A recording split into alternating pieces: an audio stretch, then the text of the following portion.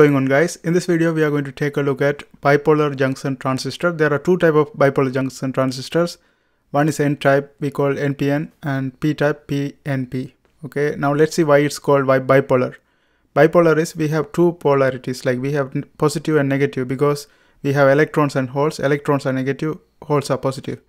So because both of electron and holes are participating in the current conduction, that's why we are calling this one bipolar. And here we have NPN transistor. So E is emitter. Emitter is highly doped and moderate width. In the area is moderate width. And we have this one, the middle part is called base. Base is low doping and small width area.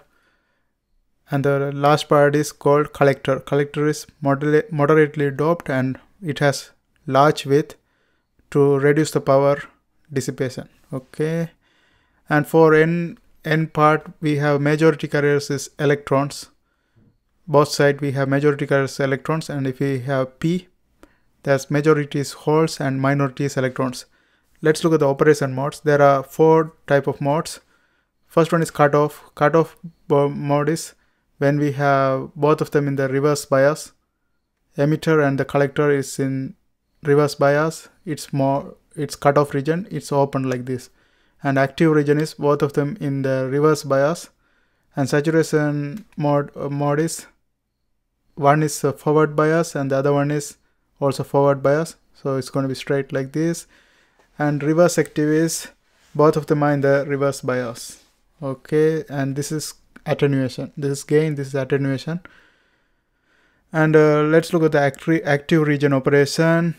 Here we have this positive connected to the negative. So when the positive is connected to the negative, that's forward bias. When the positive connected to the positive, that's reverse bias. Okay, and when the voltage is not applied, it's going to be like this. Okay, and here the current is 0. And that's all about the basic things about bipolar junction transistor, and I'm going to do more videos on that. I hope you guys watch that too.